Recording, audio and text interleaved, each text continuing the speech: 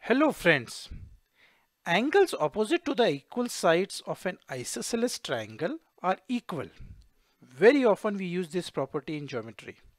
So in triangle ABC, AB is equal to AC and we need to prove angle B is equal to angle C. That is, angles opposite to equal sides are equal.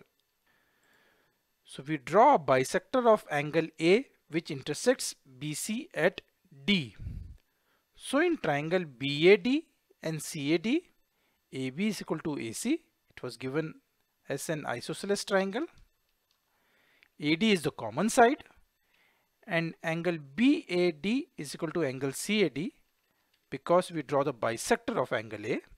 So triangle BAD and CAD are congruent triangles.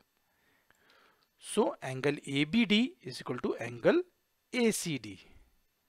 That is, angle B is equal to angle C in triangle ABC.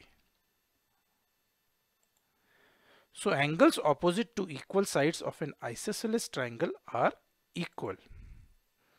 Now there is another interesting property which we should pay attention to.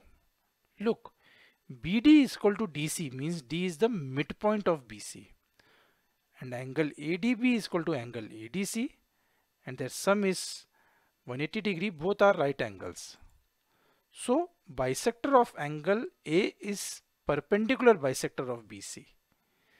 This can be helpful in proving the opposite theory of what we just proved.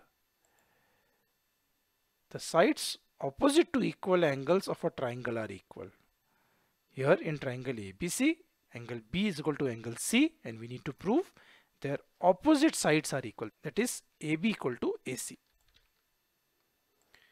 Now we use the same figure as before to prove this. We draw a bisector of angle A that intersects BC at D.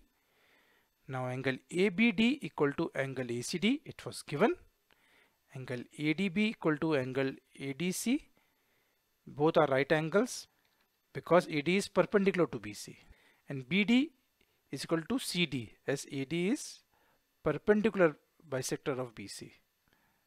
So triangle BAD and CAD are congruent triangles following SAS rule.